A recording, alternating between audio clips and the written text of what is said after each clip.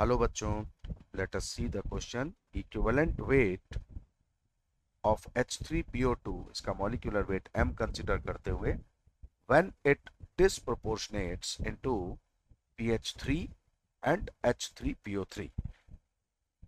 Disproportionation हो रहा है H3PO2 का, और उस डिस्प्रोपोर्शनेशन से जो बन रहे हैं वो आपको बताए गए हैं। H3PO2 getting disproportionated into pH3 and H3PO3. So what is oxidation state of phosphorus here?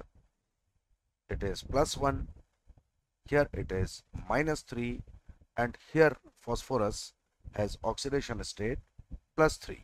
So this is obviously a case of disproportionation in which phosphorus is getting reduced and getting oxidized both. Electrons lost are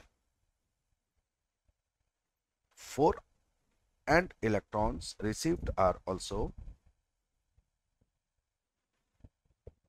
this is 2.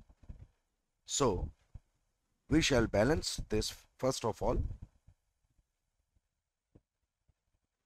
multiply this to 2, then it makes number of phosphorus atoms. We need to multiply it to 1. Number of phosphorus atoms must be made equal, and finally we have come to know valency factor of H3PO2. How many electrons are being transacted? 4 electrons are being transacted by 3 molecules of H3PO2. This is the first information that we have come to know. Now we need to know what is equivalent weight. So to determine equivalent weight, we need to divide molecular mass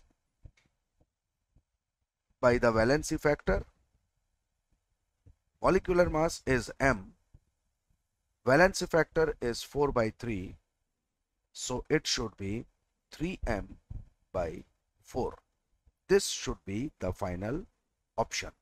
Which option is it? This is option D. So option D is absolutely correct. I hope you understood. Best of luck.